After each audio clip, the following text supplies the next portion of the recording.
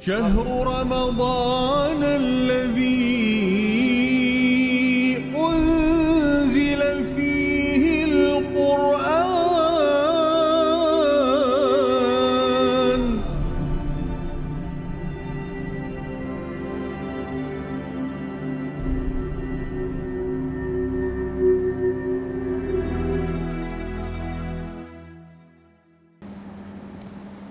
أعوذ بالله من الشيطان الرجيم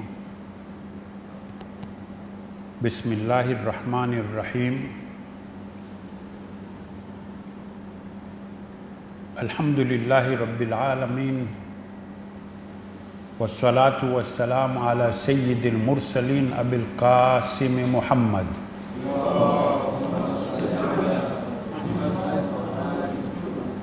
وآله الطيبين الطاهرين وصحابته المنتجبين ومن تبعهم بإحسان إلى يوم الدين.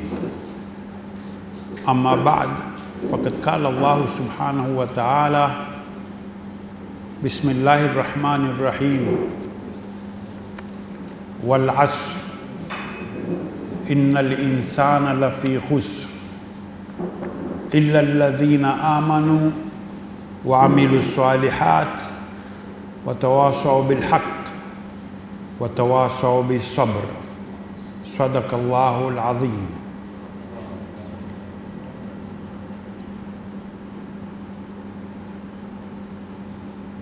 Brothers and sisters in Islam, brothers and sisters in Iman, Assalamu alaikum wa rahmatullahi wa barakatuh.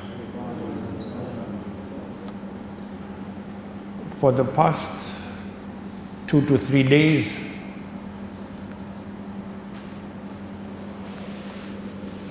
we've been assembling here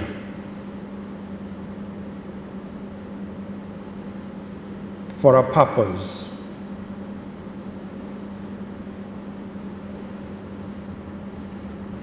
And the main purpose, objectives and aims are to remind one another about the basis of Ramadan.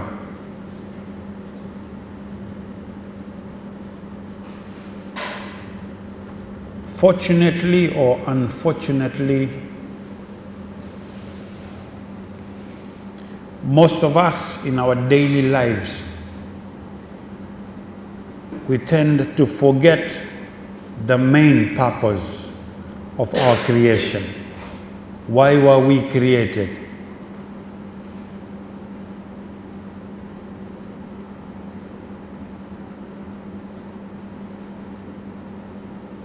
We've talked about Ramadan.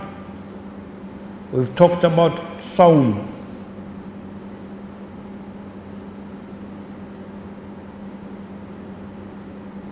But it's a norm. It's normal now for some of us who sit on this side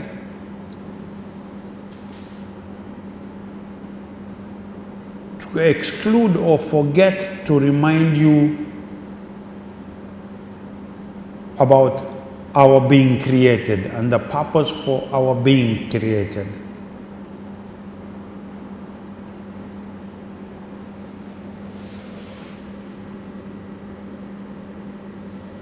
Having talked about so many things, though in brief, having talked about the global aspect of human life and where it has reached at this particular moment, having told one another about the dangers that are coming our way,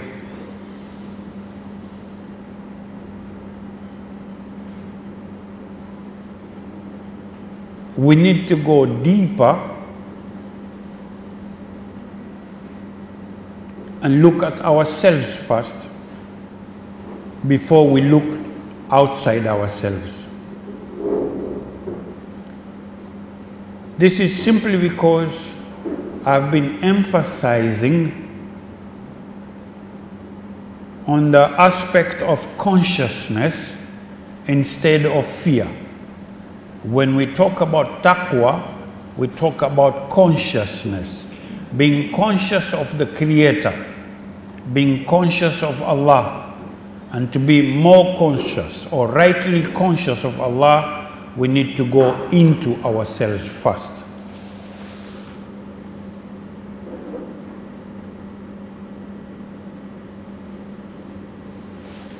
In talking about human being and how he or she was created, we briefly touched upon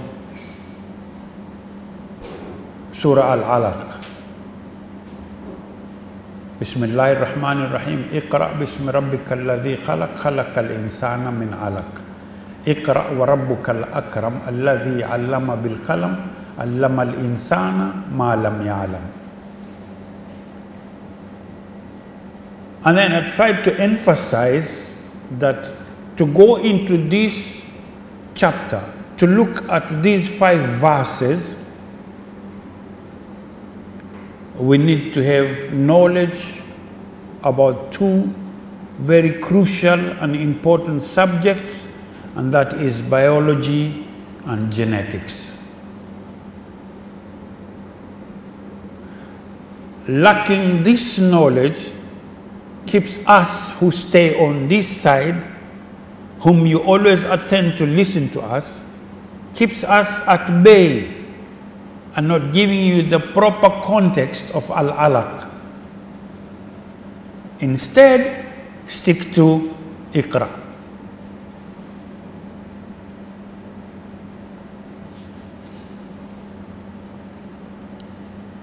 Yesterday, day before yesterday, I touched upon the sperm and the egg.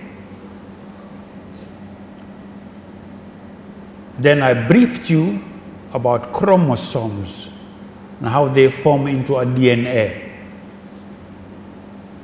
I went a little bit further and talked about how many volumes are needed, what kind of size of volumes. And I mentioned Encyclopedia Britannica, 49 volumes to write down the data that's in that sperm and the egg that forms the DNA. For Allah to create a human being.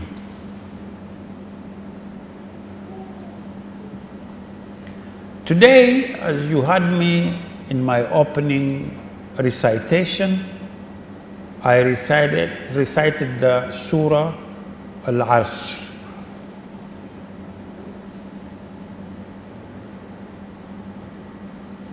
Though very short,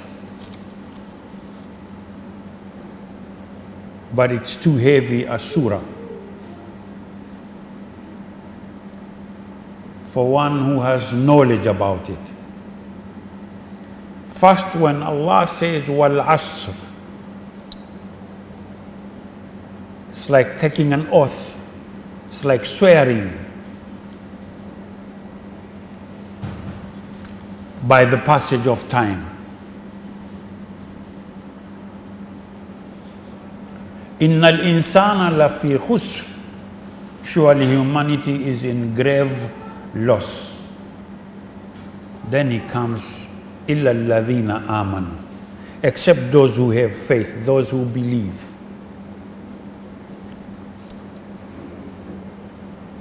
But contextually, someone has to know little things that appear in the chapter that most people tend to ignore.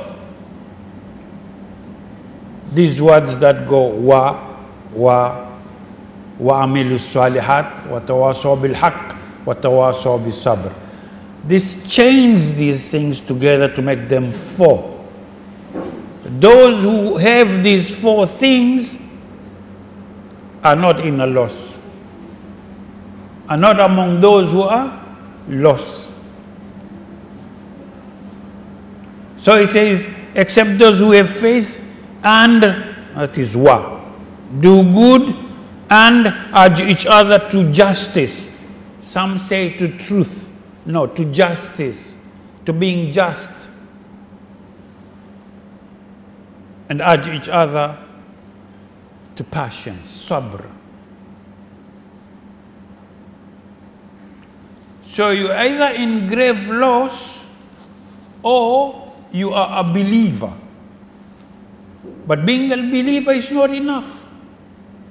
That's why I said, sometimes you don't pay attention to the word wa.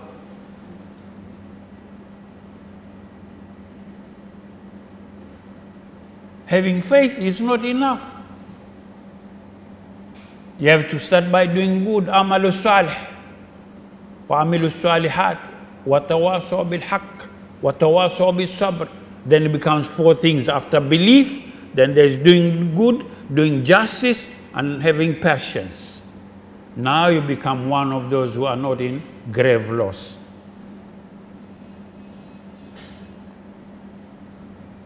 But how can you believe, how can you have faith when you don't know, when you are not conscious of who Allah is? Now, to be conscious of who Allah is, I suggested humbly is for one to go inside himself or herself. Don't look outside. Though there are very many ayahs outside, there are many signs. If you look at the trees, sizes. If you go into the deep sea, look at some creatures in there who can't come above 50 meters. If they do, they die. But still, Allah provides for them deep down there.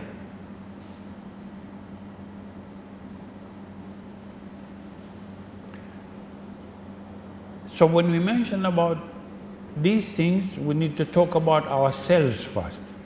We need to know ourselves first. So the human body, after 23 chromosomes from the drop of sperm and 23 chromosomes from the egg, situated in mom's whatever place, forming a DNA comes to being clot of blood, which is al-alaq. The human body is the most complicated machine in the world. We see with it, we hear with it, breathe with it, walk and run with it, and sense pleasure with it.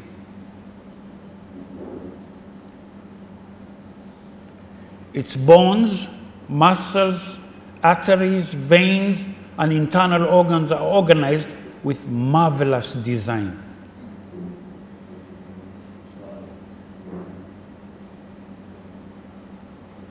And when we examine this design in detail, we find even more amazing facts.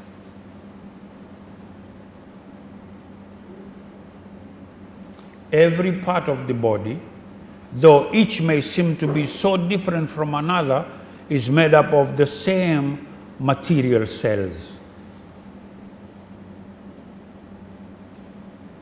White cells, red cells, you have white cells and red cells.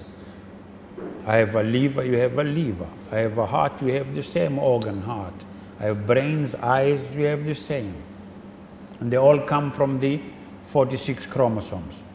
When you go deeper, that's why, if you remember, those who've been here since we started these lectures, I said just to talk about Iqra' bismi rabbika alladhi khalaq, khalaqal insana min alaq would take us the whole Ramadan. Let alone Iqra' wa rabbukal akram.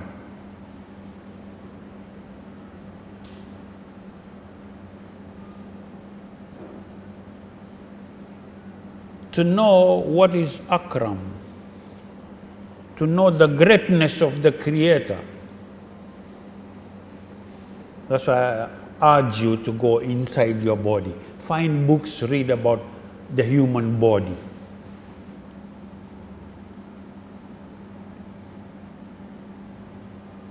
Cells, each of which is 1,000th of a millimeter. 1,000th.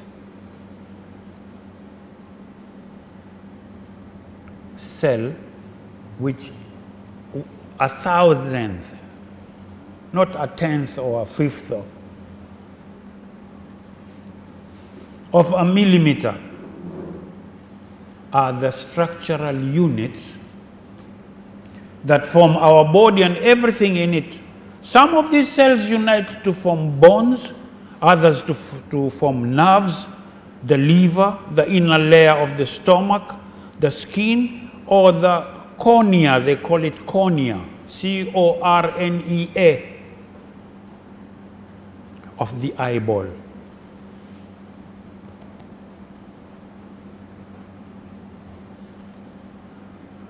Each has the size and shape that exactly meet the requirement of the part of the body. If you try to measure distance from this ear to this ear, from this corner of the eye to this corner of the eye, from down here to up here, you'll be amazed at how accurate is the creation.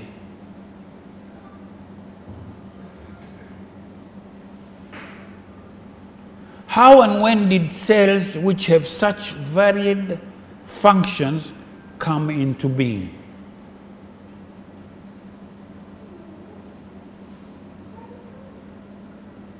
Remember, the surah is al-alaq, it's a clot. But before being a clot, it was a sperm and an egg. And before that, it was proteins and vitamins. And before that, it was the earth. So when you see the Quran talking about earth first, being a sperm, turning into a clot of blood, now you understand where you're coming from. It's the earth, vitamins and proteins you eat through food, drink through water. These are the chemicals he uses inside you, making the sperm and the egg, placing it while the mother is not even aware.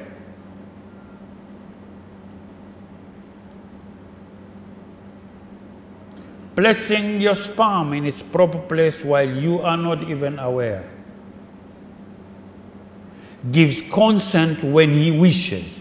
You can always enjoy with your wife, have sexual intercourse with your wife, but when the consent is not there, you don't make babies. It's only when Allah gives consent, like, okay, let it be. Kun fayakun.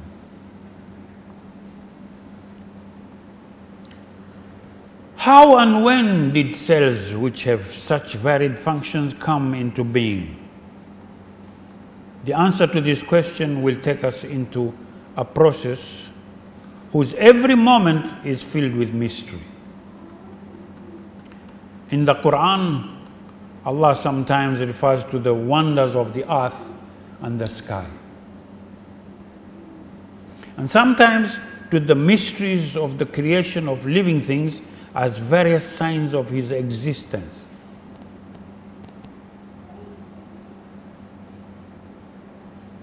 One of the most important of these signs is his wondrous creation of human beings. That's why I urge you to go into yourself.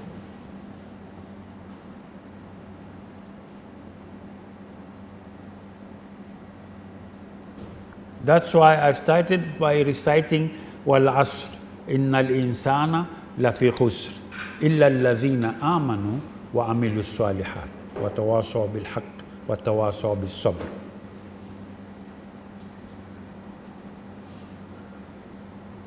These are the grades he's looking for you to be under his guidance.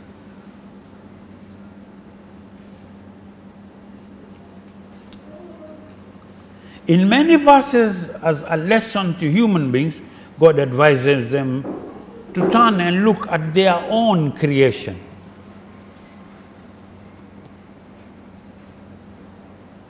If you're reading the Quran and seeing the translation, then many verses are requesting you. And that's Allah. Why should He request you? Why doesn't He just order you? That's the wisdom He uses. request you to look at yourself, not on the mirror. Go into yourself. See the veins. See the organs I've given you, their functions. Don't you still see how great I am as the Creator? He explains in detail how human beings come to be and what stages they pass through. But still, human beings are not paying attention. In Surah Waqi'ah, Al-Waqi'ah, chapter 56, verse 57, he mentions and he asks, نحن خلقناكم فلولا تصدقون. We have created you, so why do you not believe?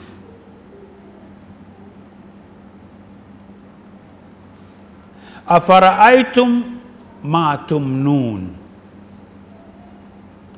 Have you seen that which you emit? Have you seen it? Have you stayed like this and checked your sperm, what you emit?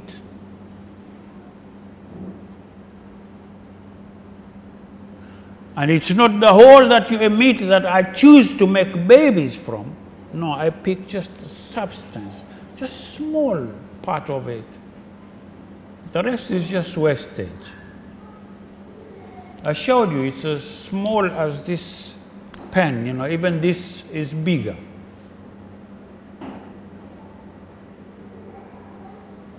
But to write down the data that Allah put into this small particle, it takes 49 volumes of Encyclopedia Britannica.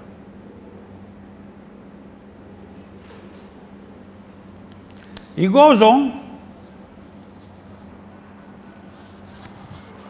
وَأَنْتُمْ تَخْلُقُونَهُ أَمْ نَحْنُ خَالِقُونَ.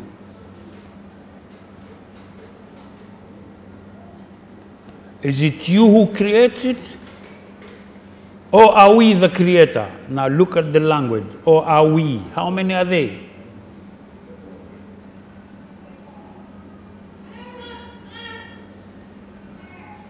He starts by asking, we have created you, so why do you not believe? Then he tells you, have you seen that which you emit?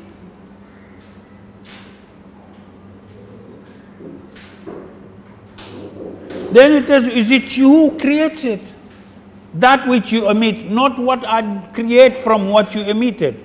No, that which you emit, have you seen it? Have you checked it? Before making a baby. That which you emit, is it you who creates it, or me inside you? Then I pick from it some little substance that I put in that egg, or put together with the egg in a womb, and I do my job. And it goes on. That's why I said اقرأ باسم ربك الذي خلق خلق الإنسان من علق takes the whole Ramadan, because we'll have to go into biology now and check the womb, the ovary, the veins, what they do. When the mother thinks, when you annoy her, how much effect does it go to the kid when you touch her? For the 9 months, every 40 days after forming the clot of blood, there is a substance of the body of the kid inside the stomach that changes as I move towards fulfilling my creation as the creator. So we'd have to go step by step. Okay, after the clot of blood, what next? When does Allah put the bones? When does He put the veins? How does He put the veins? When does He blow the soul into the body? Why do I explain this? It's because there's a difference between context and concept.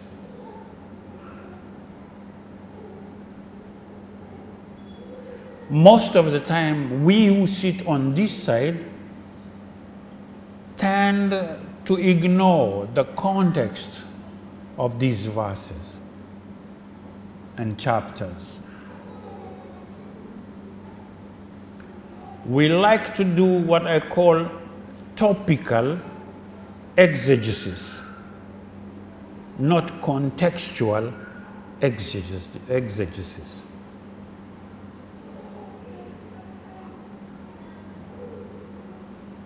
And I don't say it's bad, but I prefer contextual. I prefer sticking on a verse, and if I do more, I'd go for one hadith, expound on the two.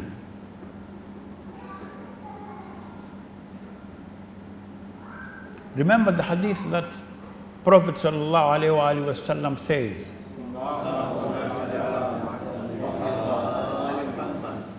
Ana Madinatul Ilm wa Ali Babuha.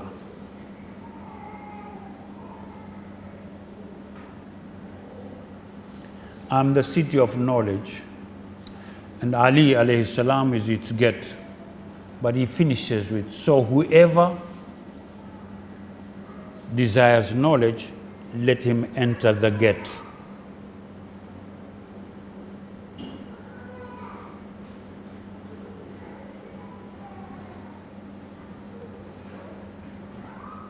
If we move a little bit from Al-Alaq and we go to Iqra, there are two or more ways of looking at the word Iqra. There are those who say it means read, and there are those who say it means proclaim.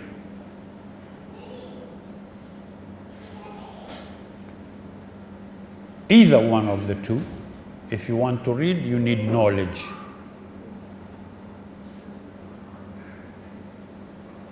You need scale, you need filters to weigh and filter what you are reading. Like I told you, taqwa, everyone is saying, fear Allah. I say no, be conscious of Allah.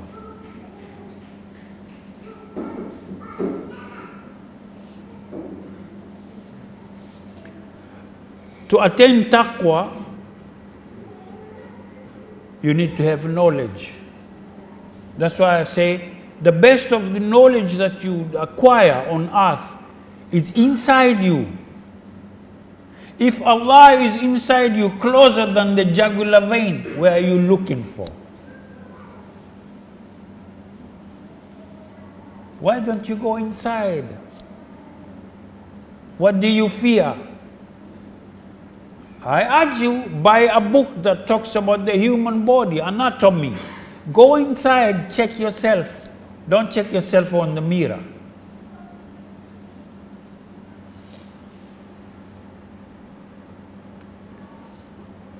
We created you, he says. So why do you not confirm the truth? Have you thought about the sperm that you ejaculate? Is it you who created it? Or are we the creator? The essence of a human being composed of 60 to 70 kilos of flesh. Can you imagine? Let alone bones. Flesh, 60 to 70 kilos. And a mass of bones was originally contained in a drop of fluid. Can you imagine?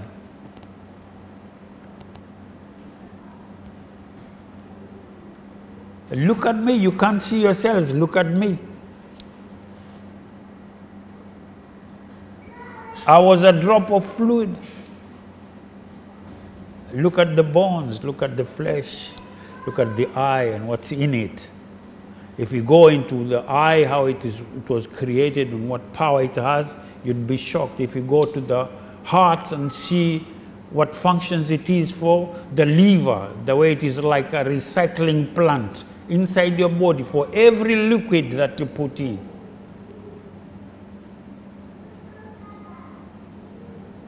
How many times does the heart pump?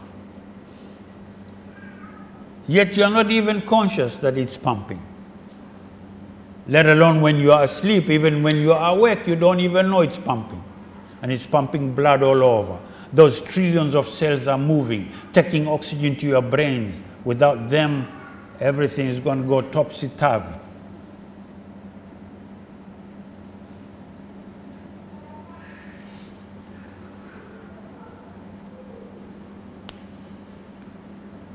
It is certainly a wonder that an intelligent, feeling human being with the faculties of speech and hearing and with a remarkably complex physical structure could come into existence from a drop of fluid.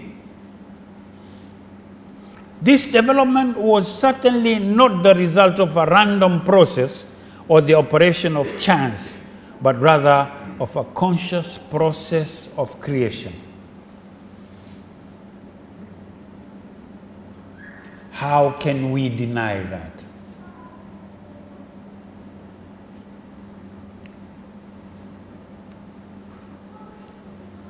This, and much more than this, is what we came here for. The 15 days I'll be around.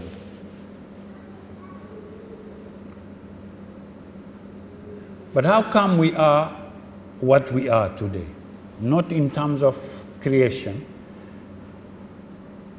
in terms of the status we are in as Muslims, as humans. How did we become so disorganized? We pray together, we believe in the same Allah, the same Prophet, same Qibla, we fast, some of us give sadaqah and zakat, some go for Hajj. But how come we are disunited?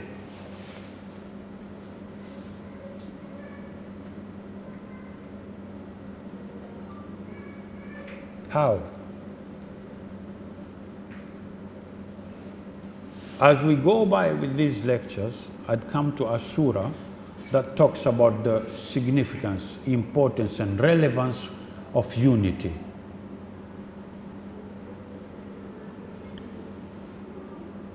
Most people overlook this surah, but it's because of the contextual aspect of the surah. Most of them don't look at it that way. Scholars talk about it when they talk about the Battle of Uhud, Surah Saf.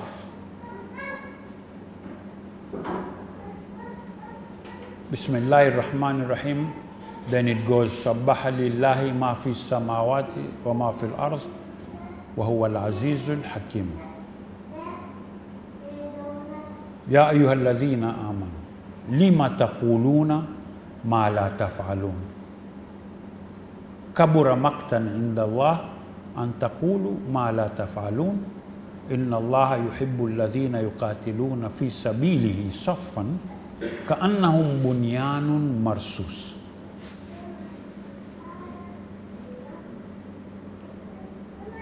We'll go into that surah, those 4 verses, when we'll be expounding on what unity is all about. And some other surahs and hadith.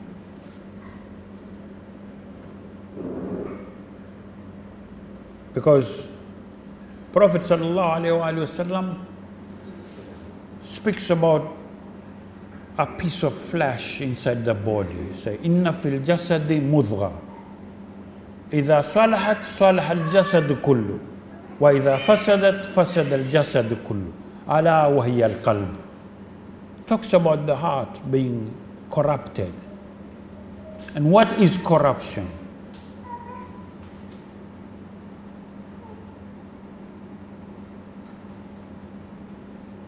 So when we go into that surah, we talk about these things, we go into what is corruption. What is fasad?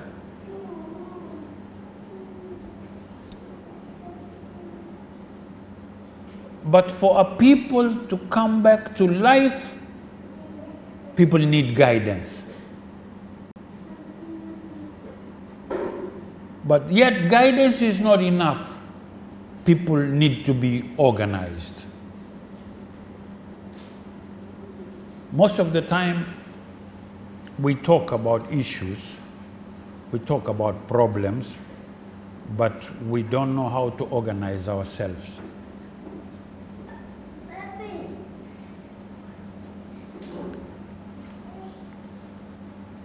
We like to look at other aspects of life, other human beings, to sort of send our message. Sometimes we like to find scapegoats and think, if it wasn't for him, I'd never have been like this. No, it is only your own self to blame.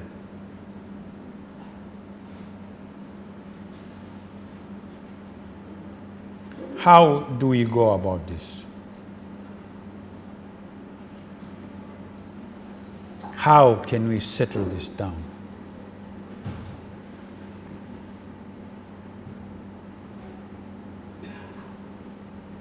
What is to be done? Why do we organize? First and foremost, we have to agree that organization is the key to mass struggle. If we want to struggle and put our lives straight again, we need to be organized. What is organization?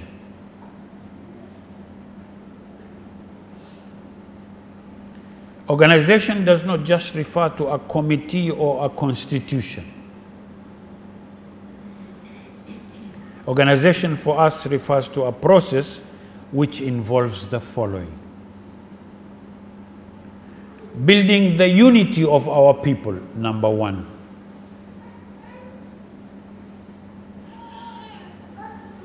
Raising the level of understanding and awareness of our people, number two.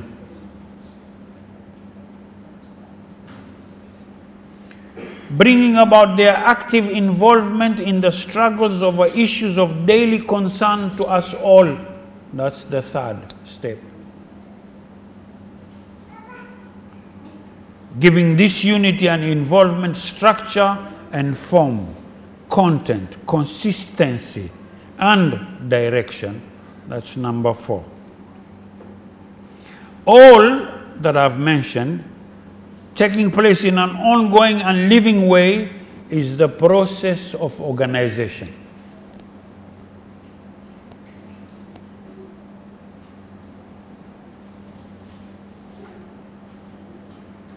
I'd repeat, what is organization? Organization does not just refer to a committee or a constitution. Organization refers to a process which involves the following four things. One is building the unity of our people. Two, raising the level of understanding and awareness of our people. That's what we are doing right now. We need majlises like this that raise awareness of both Islam and contemporary issues. Because the Quran entails all that you see. It's warned about this. وَلَنْ تَرْضَ عَنْكَ الْيَهُودَ وَلَا النَّصَارَ حَتَّى تَتَّبِعَ مِلَّتَهُمْ وَلَنْ تَرْضَ عَنْكَ الْيَهُودَ وَالنَّصَارَ حَتَّى تَتَّبِعَ مِلَّتَهُمْ. What we're talking right now, when we talk about the New World Order, when we talk about Illuminati, when we talk about secret societies, when we talk about what's going on earth right now, you see happening in Syria, in Turkey, all this, you need to know what time it is, who is doing it. When we see what's happening in Palestine, we need to know. So who is going to raise this awareness in the people?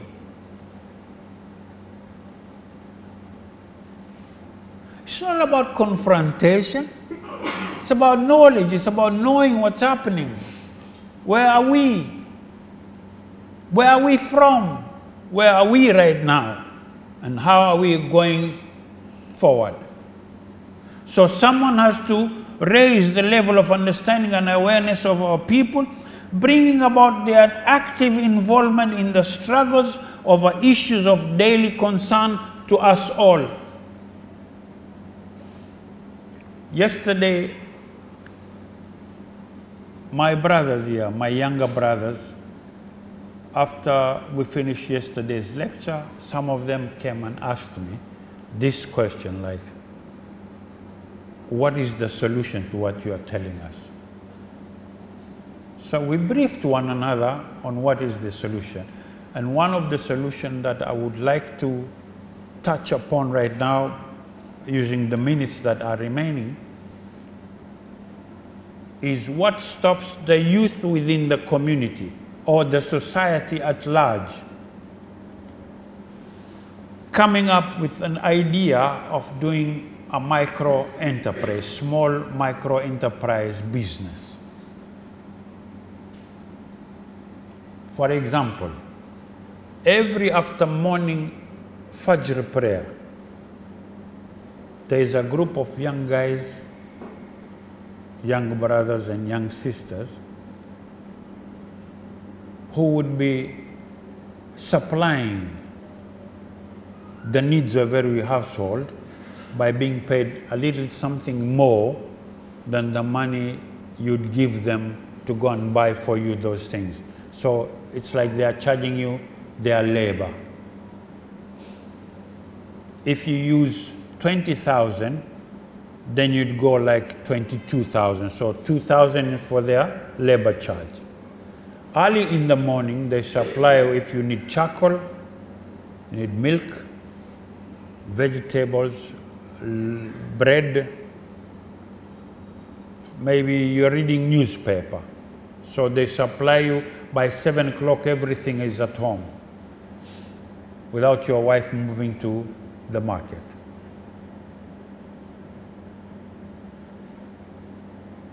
In the evening, the younger sisters move back to the households and take the money. If you either pay daily, weekly, fortnightly, or monthly.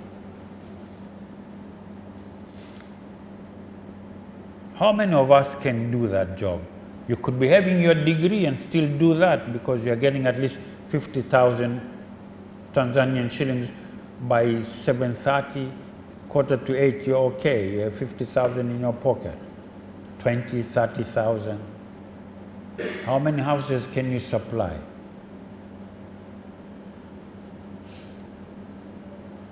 But we'll have to sit down with them and with those who can float around some little cash for their startup, which they'd have to pay back.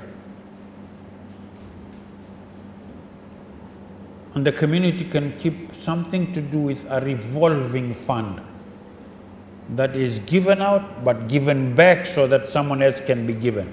And this goes way out, not only the youth, but even mothers who are doing small businesses, like doing mandazi, doing viazi, karai, ya kukanga, things like this. You buy them flour, you buy them cooking oil, and then say, okay, please pay me back. How much do you make? I make 20,000. So I'd be taking 2,000 on a daily basis till you pay me back my money so that I give someone else. This kind of idea has to come up within the community because right now with COVID-19, you know what the economy is all about. Or they say it is like this. But that's the great reset now. They are resetting business. resetting politics, resetting everything else. Get the book by Klaus Schwab, CEO of World Economic Forum. It's called The Great Reset, or The Fourth Industrial Revolution. Read the book and then you'll see what I'm telling you. For today, I think I'll stop up here. It's 9:30. As usual, if any mistake is mine, if I said anything that annoys you, I'm sorry. If I said something that got into you and you can make good use of it, please pray for me. Otherwise, thank you very much for coming up this evening. Pray for one another that we meet tomorrow again. Assalamu alaikum wa rahmatullahi wa barakatuh.